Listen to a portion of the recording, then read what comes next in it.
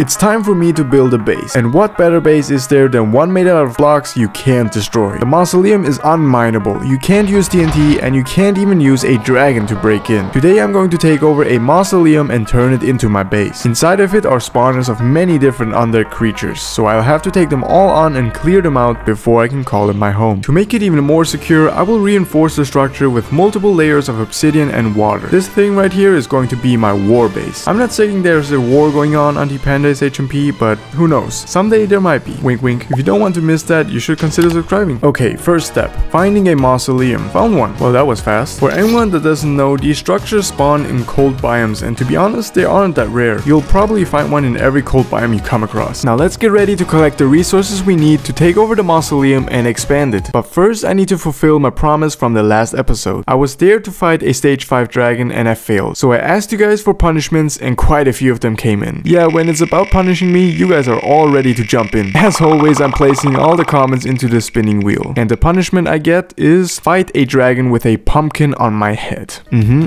Alright, I guess I'll be fighting a dragon almost blindfolded at some point in this episode. To be honest, this punishment is one of the nicer ones. One of them said to kill every panda on the server. I mean, that's my own kind. I had to talk to my therapist about that one. Okay, let's get back to today's mission. Step number 2 is the collection of resources. I want to get everything ready so that after I take out all the undead creatures, I can directly start with the build. I'm saying that like it's going to be an easy fight, but it's not. They are extremely deadly, especially in big numbers. So besides the many obsidian blocks I have to get, I'm going to need an upgrade for basically my whole defensive equipment. Starting with the bow. This one only has a little bit of durability left and it just costs too much XP to repair it. So I'm going to switch it out with a stronger one, the dragon bow. To craft it, I will need a wither bone and 2 dragon bones, along with strings, which I already have. But for the wither bone, I need to enter the nether.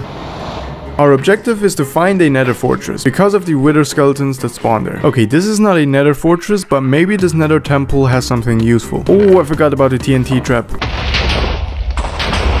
And all the loot is gone. That's cool. Just found a random blaze spawner here. Sadly, no nether fortress attached, but I'll snatch a couple of blaze rods.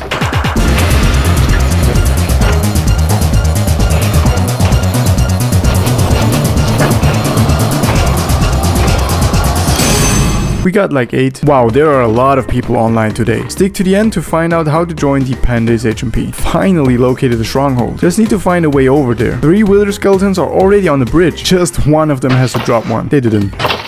Oh, we dropped one. Another one.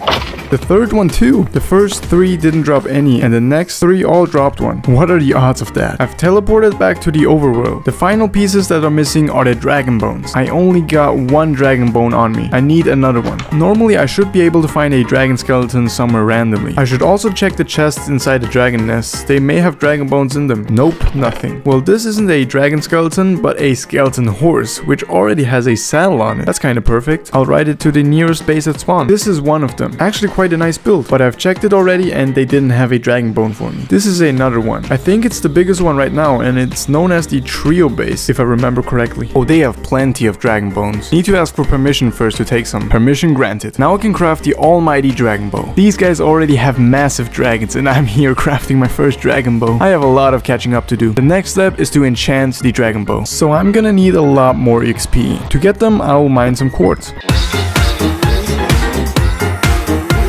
We got 30 levels, so let's head back. Another good thing about this base are the villagers. I'm quickly gonna use the sticks to get some more emeralds, and then I'm gonna use the emeralds to buy some books, because they got some villagers selling mending and infinity and all that good stuff. I haven't been here since episode 2. Looks like they upgraded this place. Even got a storage now. But what I want is the enchantment section over here. Yes, flame. Alright, I hope it would add another enchantment on it, but flame is already pretty good. Now I'll just add all the other enchantment books on it. I don't have power on my bow yet, so I'm gonna have to get more XP to get more enchantments. While mining to get XP, my friend and I found a ferrous rod nut. If you've seen my very first modded Minecraft series, you'll probably remember my friend. We thought maybe this guy will drop some big amount of XP. It's probably also a good preparation for the Mausoleum raid. So now you get to see the 2 of us try to beat this beast.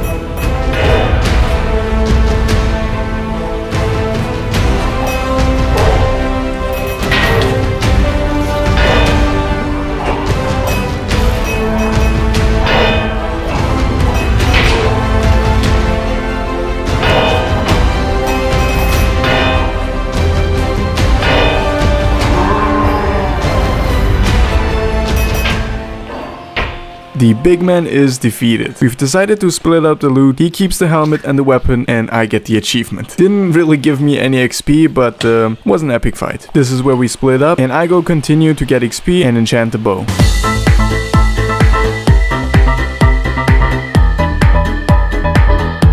I've crafted another dragon bow to enchant. It says I'm breaking 3, now hopefully there will also be the power enchantment. Power 3. You know what? I'll take that. Once I combine these two, I will have a pretty strong weapon. Yeah, I'm happy with that. Now that I'm done enchanting my dragon bow, I'm going to move on to the punishments. I'm going to try to find a ice dragon because I believe that's going to be the easiest target since, you know, we've got a flame bow.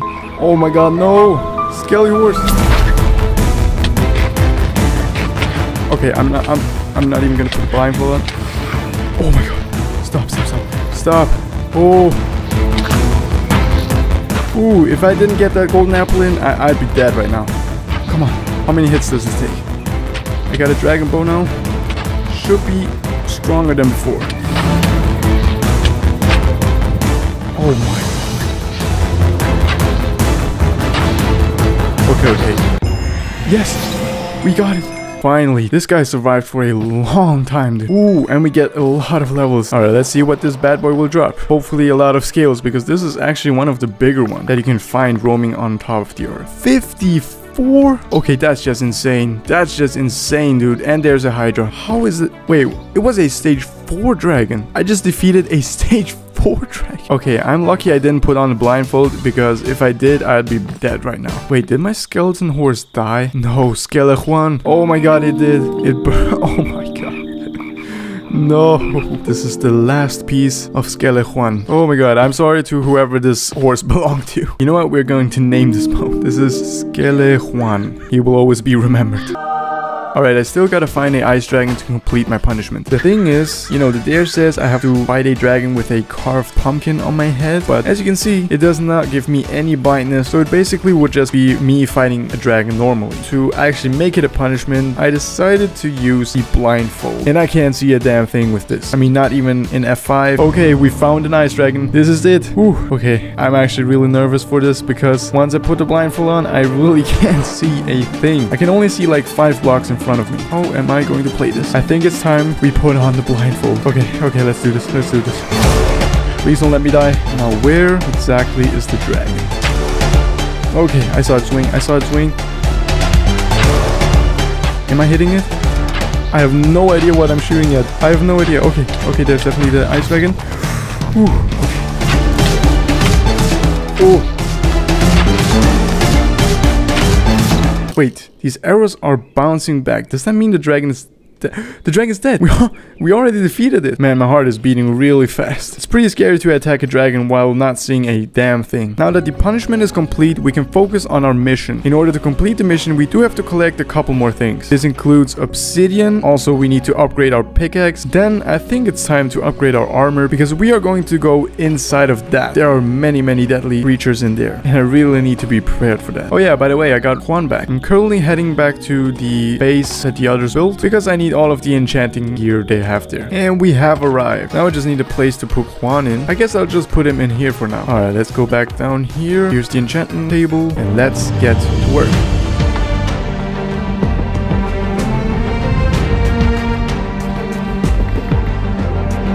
Okay, so I just got gifted another set of dragon scale armor. I guess I got 2 now.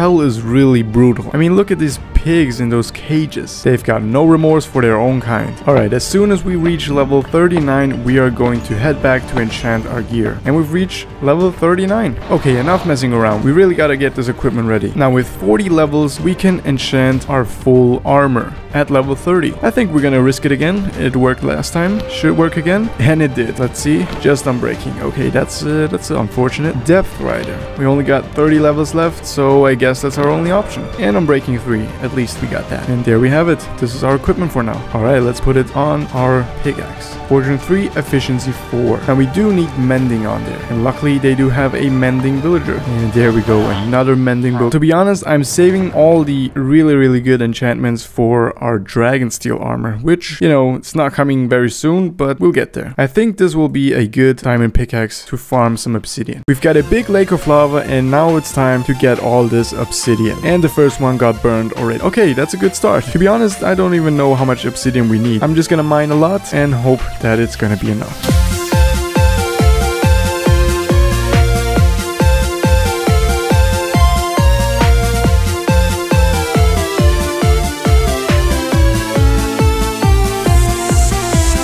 All of the obsidian that was here is already mine. I've got like a little bit over 10 stacks of obsidian. I don't know if that's gonna be enough for the whole build, but I'm just gonna go with it. So you know what that means? It's time to raid the mausoleum. Ooh.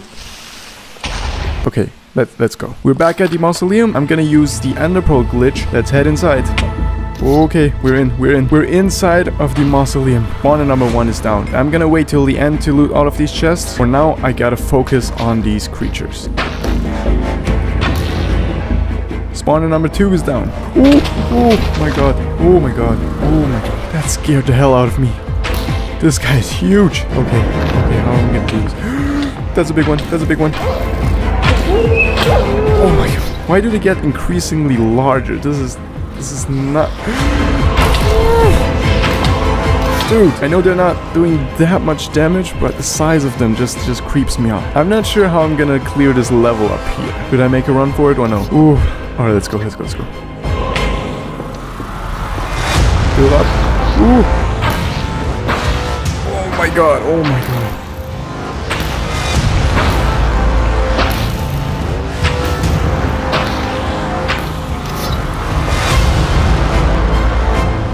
I really need to get rid of the spawner before something spawns. Yes, another spawner down. Look at them, all grouped right below me. This is perfect because one lava bucket and they are all gone. What? Oh. Nope.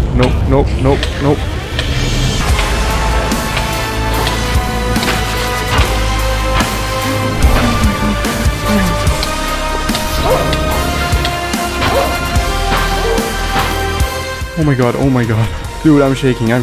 Okay, right in there, where all of these mobs are, that's the main room. If we can get in there and remove the spawners in there, we are done. Ooh, that was annoying. We're almost in the final room. There we go. That's where I wanted it. Gonna flow right on top of everybody. Okay. Oh, there's a spawner right here. That's why they spawned in here. Ooh. Well, mystery solved. Okay, how many spawners are left? I think there's like 2 of them, maybe. We're almost there, baby. We're almost there. I can see the last 2. 1 down. And the second one is down. I think that was all of them. That was quite a piece of work. Alright, my inventory is full. Oh, we got Dread Knight's sword. 17 attack damage. I guess it's time to loot all of these chests and clean up a bit. We cleared a mausoleum. Alright, it is time to expand this build. And let's quickly get rid of the last undead creature. Goodbye. Oh, look at the damage my armor took. You know, it's kind of perfect that I have Death Rider on my boots. This is helping me a lot right now.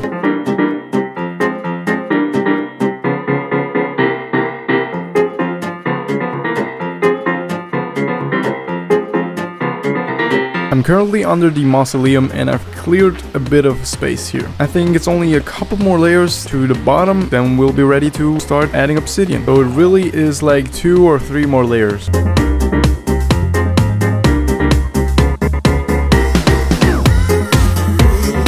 Alright, it's done. The entire bottom layer of the mausoleum, I mean the dirt and sand and all that, is gone. Alright, let's whip out the obsidian and we can start to add this bottom layer. Okay, so this layer I'm looking at is going to be another layer of obsidian. And then here is going to be water, and right down here will be another layer of obsidian. This is my last stack of obsidian, and as you can see, I am nowhere near being done. So I guess I'll have to collect some more obsidian. Alright, that was it. We've got a little bit over 10 stacks again. Hopefully this will be enough to finish the build. Let's continue with the build. Last couple of blocks and this layer is officially complete. Now let's get to the last one.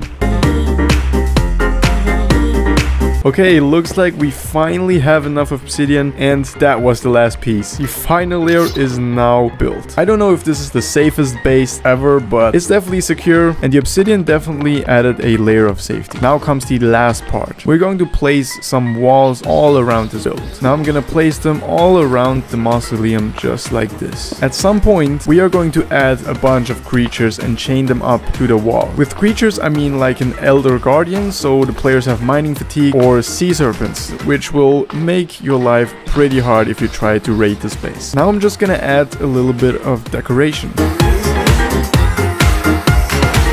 Okay, this is it. This is what the mausoleum looks like now. That is it for this build. Every episode I pick 10 players to be whitelisted for the PandAce HMP, which is the server I'm currently playing on. If you'd like to join, let me know in the comments with the hashtag Mausoleum. If for some reason this is the first video you've watched from my modded hardcore series, then I suggest you go watch the others, starting with this one.